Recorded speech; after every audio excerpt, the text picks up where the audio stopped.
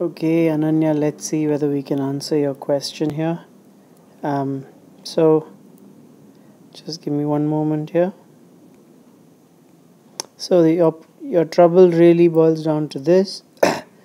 You've got this reaction, ozone plus elemental oxygen, giving you molecular oxygen, and you've been asked to figure out. You've been asked to predict the enthalpy change associated with this reaction. So as I've mentioned, what you need to do really is you need to look at what are the bonds on the left hand side, what are the bonds on the right hand side, and then make an estimate about what the energies would be. So clearly you can see that there's one double bond on the left and one single bond on the left. So one double, one single on the left, two double bonds on the right hand side.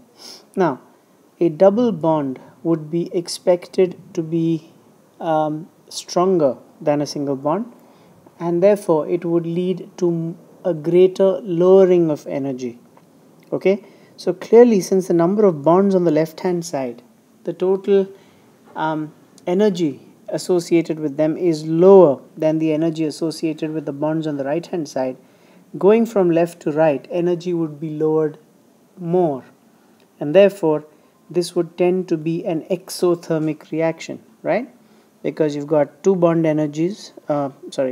double bond energies on the right hand side, one single, one double on the left hand side. So clearly from the left to right, energy is getting lowered.